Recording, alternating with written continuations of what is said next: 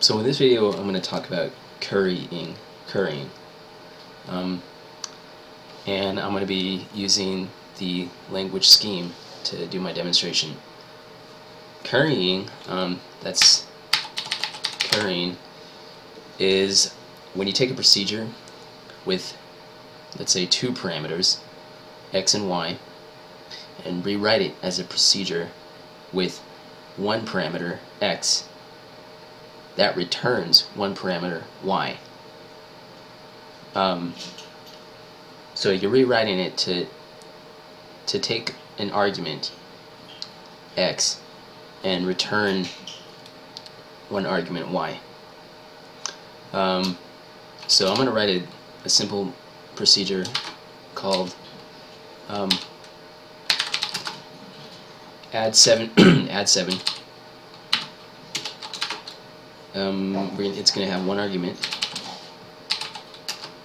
or one parameter, the letter n,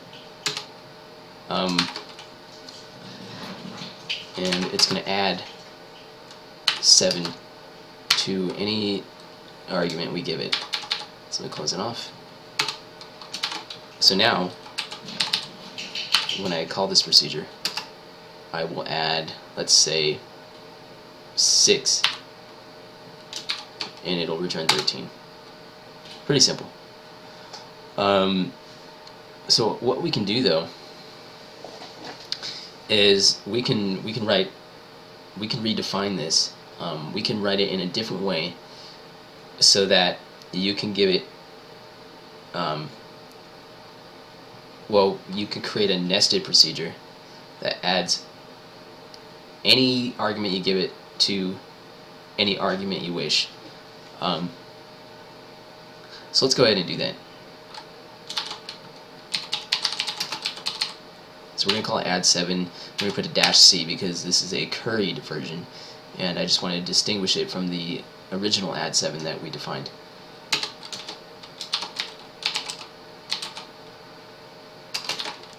So it's going to take one argument, m,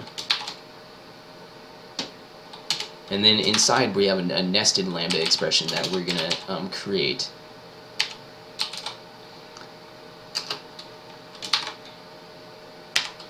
And this nested lambda expression takes an argument n, and it's going to add any argument m with any argument n inside this expression. Now notice here we just created inside this procedure lambda n, we created another procedure. So overall, it's not going to as of right now, it's not going to evaluate to anything because it's just a nested procedure within a procedure. So if we were to run it right now,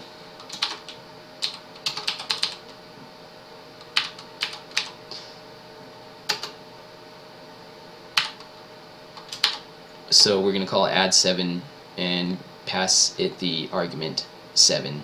So right now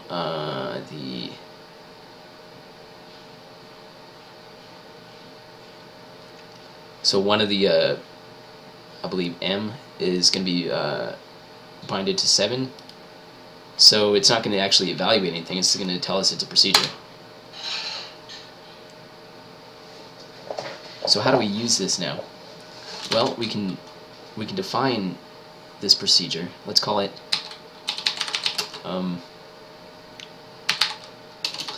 chicken curry. We can call it whatever we want, but let's call it chicken curry. So we're going to add so what we're going to do is we're going to bind this procedure add 7 that's given the argument 7. We're going to bind that to this variable right here. So this is just a variable, and this is the value right here. Well, the value is a procedure.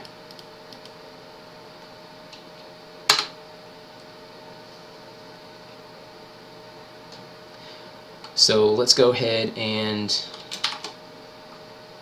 invoke this procedure now. So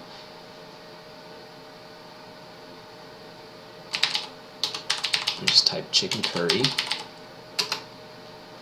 We're going to give it the argument 8.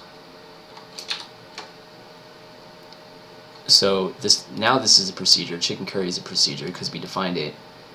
Now we're going to give it the argument 8.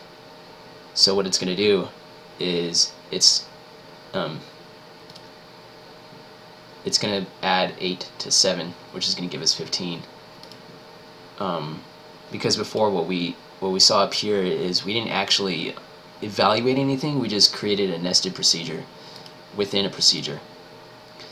So that way, once we define it, we can use it any way we want. So let me go ahead and run this, and we get the value 15, just as expected.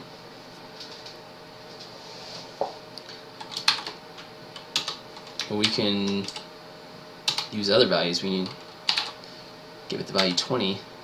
It's going to give us 27. So this is a really simple explanation of what currying is. The thing that you have to take from this, just make note of, that up here we're binding a procedure called add7c to this value chicken curry. Well, basically add7c is bound to this lambda expression, which takes an argument. But it doesn't actually evaluate anything. So this top level lambda expression is bound to this nested lambda expression. So once we give it a value, then we create a procedure that we can then define, give it any variable we want. And then we can then that becomes a procedure that we can use whenever we want. So now we can invoke chicken curry, give it any argument we want, and it'll just evaluate it. And that's pretty much all there is to know for the basics of currying. In my next video I'll do another demonstration that's a little more, I don't say it's more advanced, it's actually about the same level, but we're gonna do the same thing, except we're gonna allow it to take any procedure as an argument.